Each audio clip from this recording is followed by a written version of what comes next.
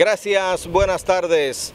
Desde el corazón del Cibao, Santiago, con un compendio de las principales informaciones ocurridas en este día.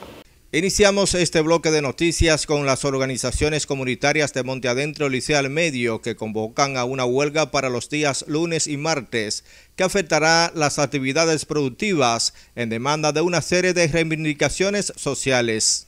Estamos convocando un paro de labores, huelga, para los días 30 y 31 de este mes, o sea, lunes y martes de la próxima semana.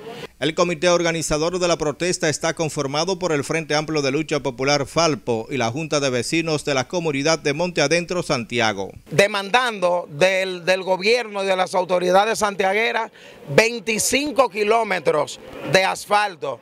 Desde norte estamos exigiendo lo que es la luz 24 horas en aquellos sectores donde todavía no se ha completado. Estamos también demandando lo que es la atención de nuestro subcentro de salud que está en franco deterioro. Y tenemos más de 22 caminos que nunca se le ha hecho nada. Entonces la pregunta es, ¿dónde está el dinero para esa obra? ¿Qué se hizo? Por ese motivo la comunidad de Monte Adentro ya no aguanta más y tiene huelga el lunes y martes 30 y 31.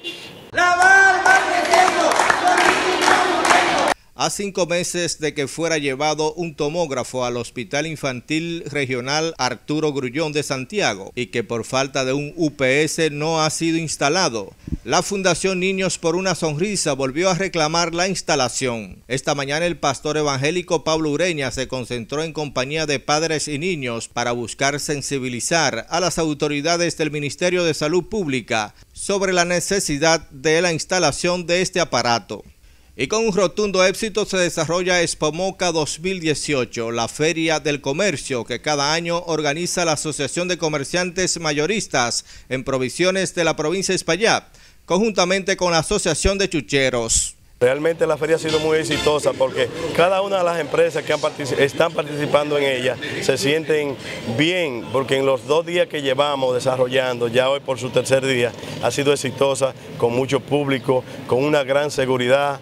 Ya realmente noche tras noche ha sido muy exitosa, no solamente en la venta, sino también en los momentos artísticos que hemos presentado. Excelente se está dando, veo que los productos están muy excelentes, buena calidad a un buen precio. Hasta ahora se está dando muy bueno. Diario vengo a comprar aceite, comprar sazones, comprar de todo. El evento comercial de gran importancia para Moca y la región se lleva a cabo en el Club de los Mayoristas, ubicado en el cruce de Estancia Nueva. Y con esta última información, paso contigo. Buenas tardes.